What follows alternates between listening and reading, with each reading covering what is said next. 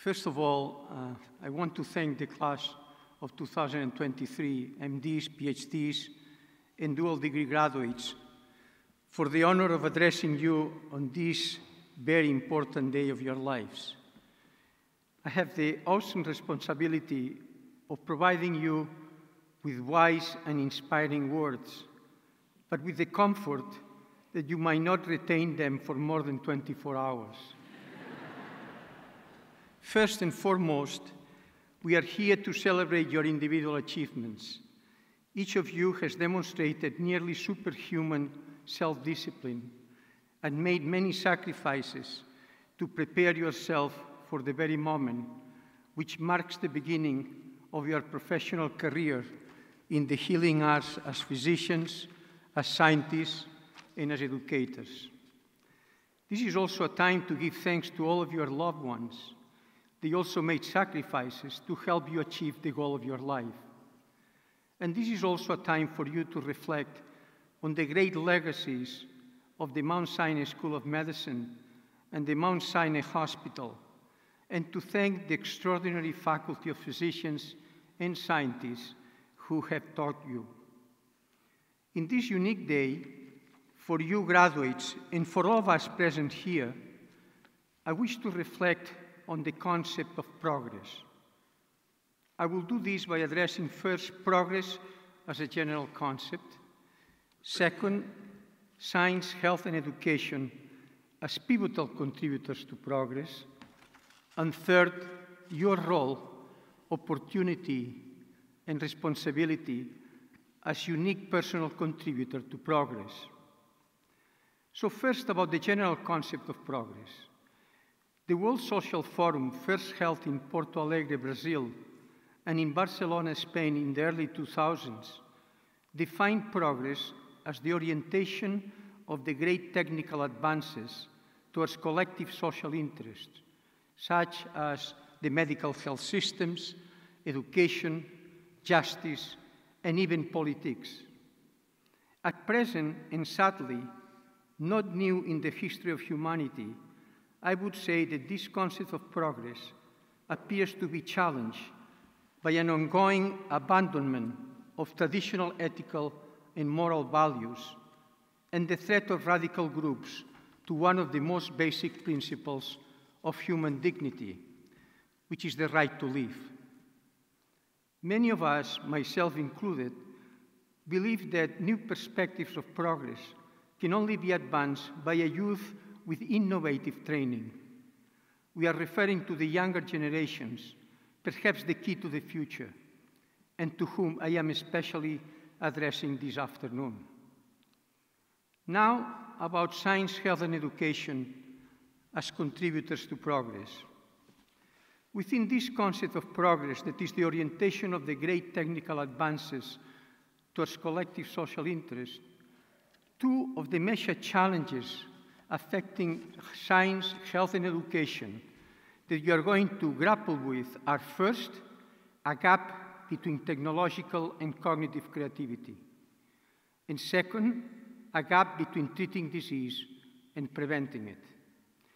Now, let's address the first gap, digital versus cognitive creativity.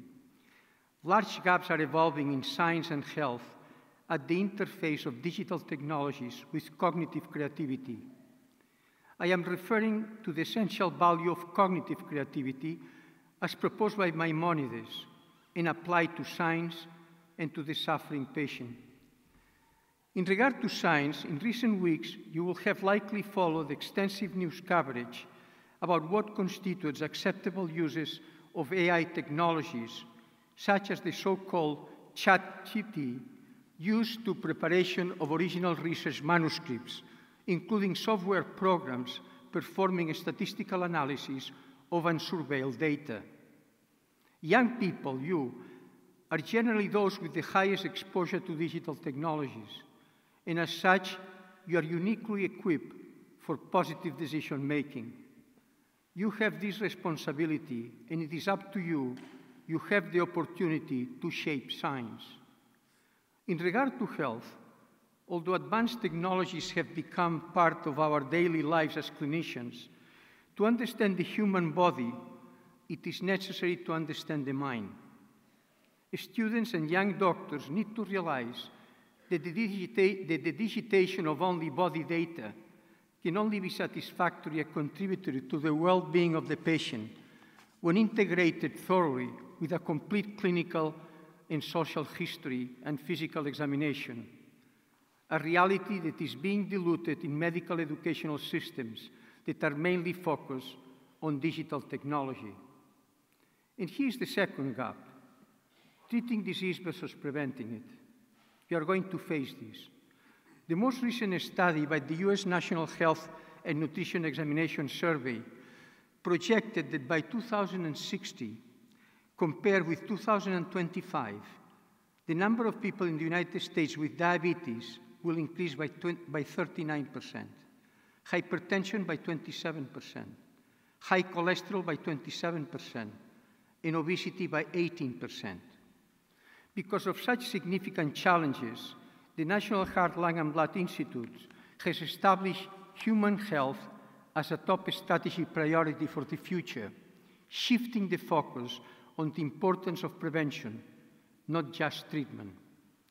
We have proposed with a group of young physicians and investigators, some of whom are here in the audience today, a strategy for sustaining health and preventing disease throughout a lifetime, which involves a targeted approach to 3 different age ranges: early age, 3 to 10 years, intermediate age, 20 to 60 years, and advanced age, 60 to 100 years. Experts in neuroscience define the early years of life as those with a greater brain plasticity. What is learned and experienced at these ages lasts forever. So the hypothesis we are pursuing, at present in about 50,000 children around the world, is that by intervening in the early years of life, healthy lifestyles can be acquired and sustained in the long term. In other words, we believe that early education is critical for the prevention of cardiovascular and other diseases. One of the challenges in intermediate ages, 20 to 60 years, is to determine if individuals are already developing disease silently. By knowing this, we may have time to halt or reverse disease progression by focusing on healthier lifestyles. The upcoming automated imaging of 3-dimensional ultrasound is simple, external, non-invasive, and inexpensive. It teaches us that very early, at the age of 20, arterial disease, the #1 killer today, may begin to develop in a silent way. Another reason for early prevention. And in advanced age, 60 to 100 years, the importance is quality of life, and nothing is of more concern than cognitive problems in old age. Recently, our group and others has observed that the same risk factors, and we are talking about untreated hypertension, diabetes, high cholesterol, etc., which affect the large arteries as mentioned, also eventually affect the small cerebral arteries, contributing to senile dementia and possibly the acceleration of Alzheimer's disease. Another reason to take care of our health from a young age, rather than only focusing in treating disease later in life. Now, finally, most importantly, you as a contributor to progress. I believe that the most compelling definition of personal success is that of a feeling fulfilled as a person being an active participant in progress. It is a state of contentment or inner peace, something close to happiness that I believe can occur in the context of 3 principles. The first principle is resilience. Adopt tenacity and persistence as a rule, despite the difficulties. Resilience is an Anglo-Saxon word that means, and I quote, possessing the ability to continuously overcome setbacks or barriers, close quotes. Keep in mind that to reach personal fulfillment usually takes a long time of evolution and maturation, often marked by periods of frustration. The second principle is mentorship. Each of us is born with certain qualities or talents, but we often spend excessive energy pursuing ambitions for which we are not capable or ready.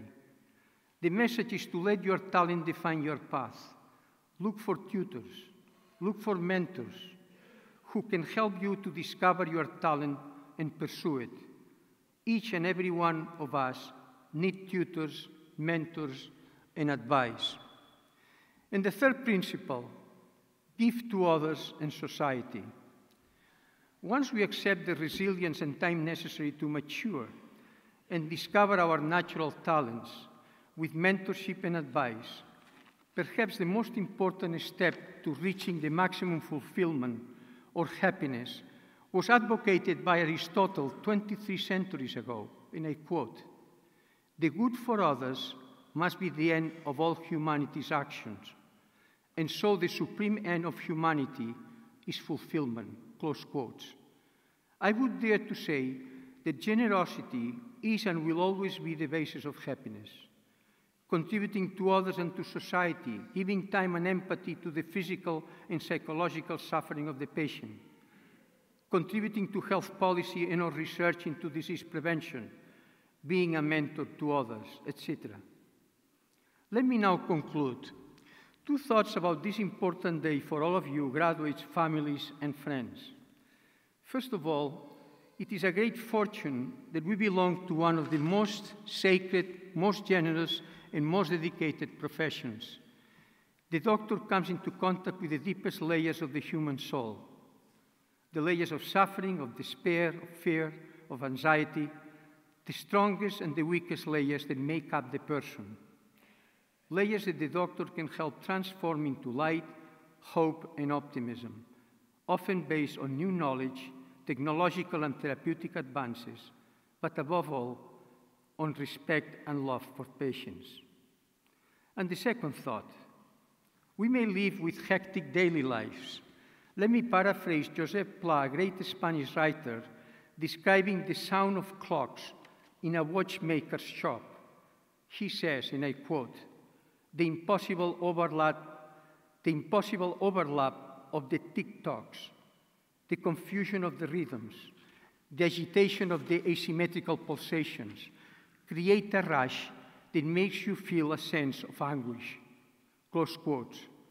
So I can imagine the delight that it would be a clock shop of stop clocks. And if you like, turn upside down, because there is nothing that encourages calm more than a stop clock. In this special and unique day, please stop your clock and celebrate your achievement. And turn the clock back to give thanks to all of those that help you on this journey. In a sense, to make you ready to engage in progress. Thank you, and congratulations to all of you.